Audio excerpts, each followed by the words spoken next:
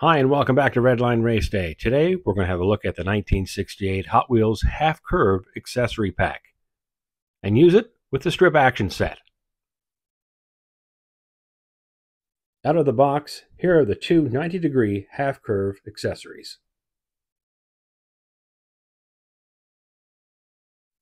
Here are the track pieces we need today. 2 half-curves, 5 2-foot sections of track, a universal clamp, and 2 joiners.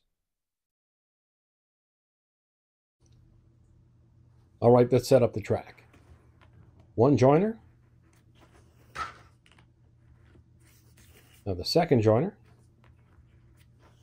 This gives us 6 feet of track for the straightaway. Next, we'll add the half curves. After we attach the half curve, we pinch the track in for where the car enters, and where it exits, we pinch out. That way, the wheels won't get caught as the car exits the half curve.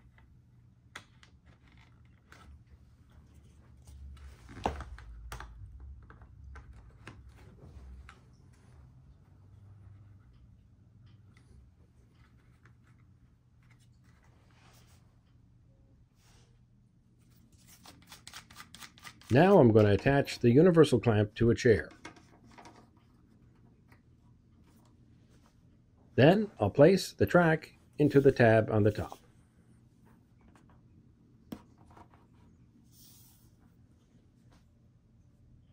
The car I'm racing on the track today is the Beatnik Bandit from 1968. The track is set up, the car is going into position, and it's off.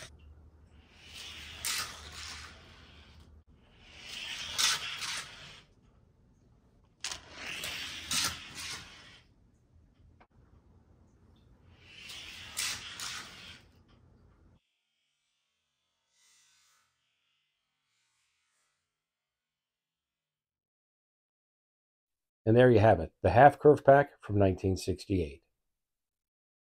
Thanks for joining me on Redline Race Day today, folks. Hope you had a good time. Remember, Hot Wheels goes faster and they roll further. If you like what you saw, why don't you go ahead and click like and subscribe. While you're there, hit that notification bell, because here, you're only going to find the fastest miniature metal cars you've ever seen. I'll see you next race.